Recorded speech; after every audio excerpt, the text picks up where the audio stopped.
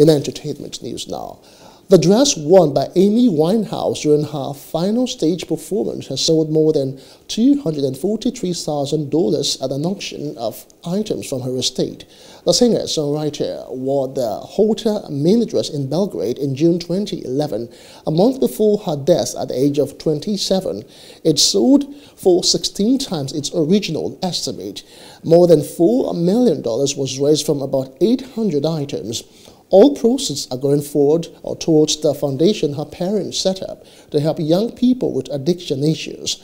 Winehouse was one of the defining stars of her generation, known for her soulful voice on songs she wrote such as Rehab, Back to Black, and Love is a Losing Game. She died from alcohol poisoning at her home in Camden, North London in July 2011.